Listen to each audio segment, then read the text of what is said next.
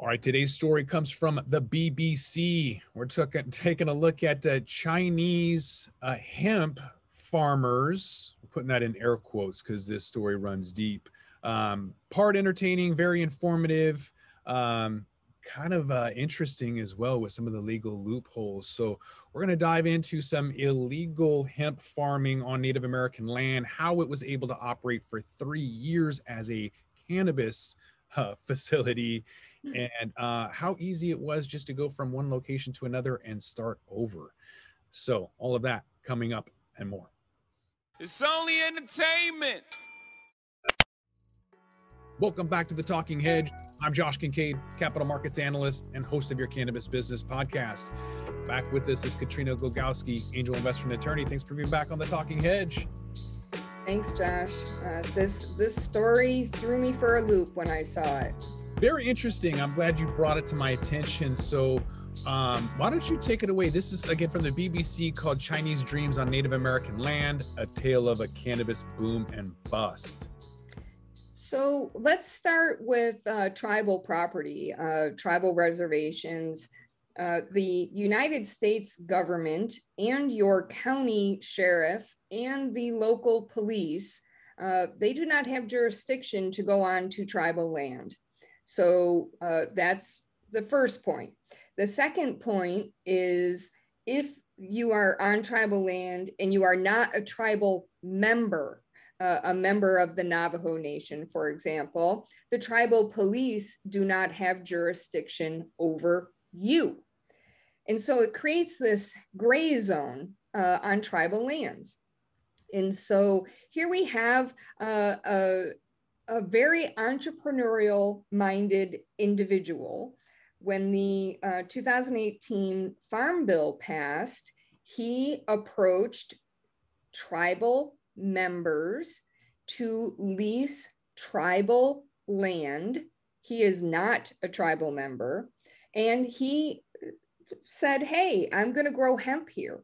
And it was a small tribe. They did not have a farm bill plan, a pilot program. So he created the farm board, appointed himself director of the farm board, and approved his own personal hemp growing plan. This was all out in the open. He was not underground or anything else. They had acres and acres and acres of covered outdoor greenhouses where these migrant workers, primarily Chinese migrant workers, were coming and harvesting this product.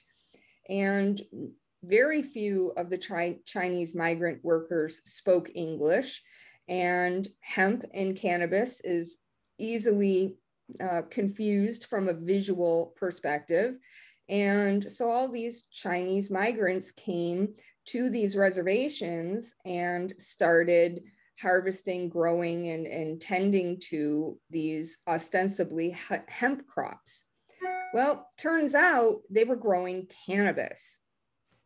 And all the powers that be kind of knew about this. So they called the FBI and they're like, hey, they're growing cannabis out there. And the FBI said, tribal property can't do anything. They called the tribal police and they say, hey, they're growing cannabis out there. And they're like, well, we really can't do anything. So it took years, Josh, years for the authorities to develop a workaround to be able to address this situation. Meanwhile, the Chinese migrants were continuing to work on the farm and weren't necessarily well cared for, shall we say.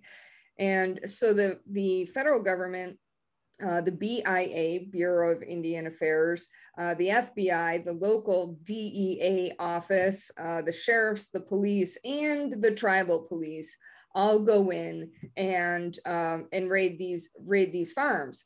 Guess what? It was the migrant workers who got arrested, and the migrant workers who were like, "Oh, you're playing with cannabis without a license, so you're committing federal crimes."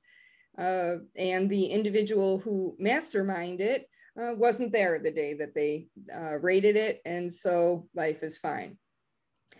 Fast forward just a few scant months, this very entrepreneurial minded individual relocated to Oklahoma and did the exact same thing in Oklahoma.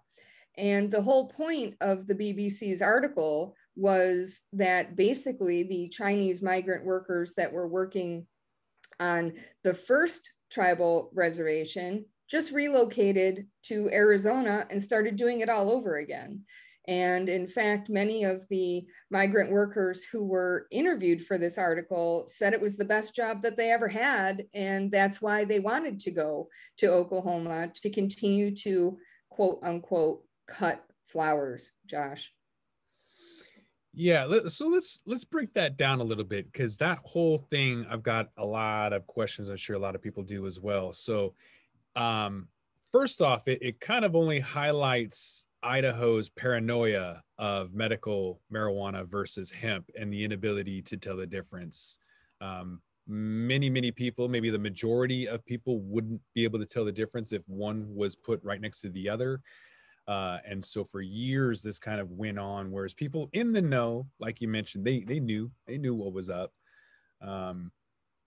So having said that, you gotta peel back some layers here, because how in the hell can the FBI and the Native American police force and no one really have jurisdiction or authorization or the ability to do anything? So essentially, and we're not experts in this by any stretch, but essentially from what we can gather, the FBI couldn't go in there because it's Native American land and they didn't have authorization at all. Correct. Native American local police couldn't do anything because the individuals growing weren't Native American. Correct.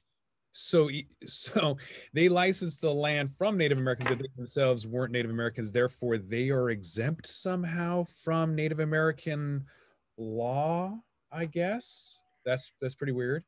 Exemption is a strong word, Josh. Basically, there was multiple overlays here. It did occur on tribal land, so you would expect the tribal police to have jurisdiction. If you've ever driven through the painted desert and got a speeding ticket from a tribal cop, they have jurisdiction on tribal land, even though you're not a tribal member. But then the farmland itself was owned by tribal members, but the individuals operating the farm were not. And of course, the migrant labor that was physically performing the work were not. But what crime was being committed? They had a lease. They were openly doing this, and ostensibly under an approved hemp pilot program, and they were growing hemp. And what is your basis for going in there and testing it? Well, it's cannabis. Well, how do you know it's cannabis looking at it from the street? You don't. You have to test it. Okay, well, in order to test it, you need a warrant. So what's your basis for claiming that you need a warrant? I'm sure it's a lot deeper than that because it does seem like they got away with it for an extended period of time. But that's basically what happened. It was a game of who's on first. Who has jurisdiction here? Who needs to get the warrant? And who needs to take action? And there was a dispute between the various agencies of who has authority here. And that's why they got away with it for so long. And yet the only reason they had to relocate from New Mexico to Oklahoma and start this whole process over again is because the employees got arrested. The operation didn't get shut down. The equipment didn't get confiscated. The individuals doing it weren't prosecuted, nothing. So the individuals were harassed, essentially let go, and said, I didn't know this was illegal. How would I know? There's all this capital. We're in the open. I love what I do. By the way, they get paid, $5 an hour in New Mexico to cut flowers, and it's the best job they've ever had. There was a comment similar to that in the article. Yes, they were happy. It was easier work than picking strawberries or lettuce or or something else. They were able to sit down and cut flowers. Right. And so again, they're the only ones that were arrested. So maybe it's still going on in Oklahoma. I don't know, but yeah, maybe inspiring for other Native American tribes to get started, because clearly their regulations are different. They can kind of do what they want. Apparently, that's my takeaway. Yeah. Honestly, this really is an example of a perfect storm. You have an individual who not only took advantage of the gray area, but knew how to take advantage of the gray area. And that was one of the reasons that the migrant labor force really wasn't criminally prosecuted for this, because it was out in the open. That no one was hiding this.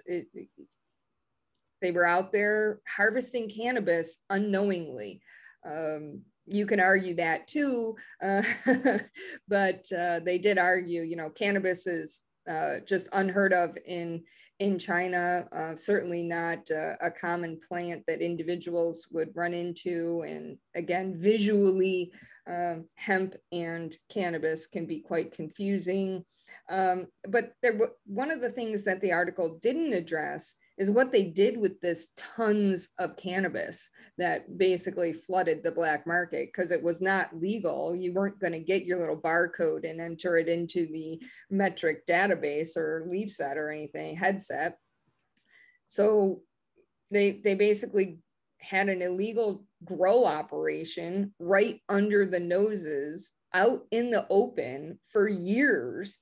And then they just moved.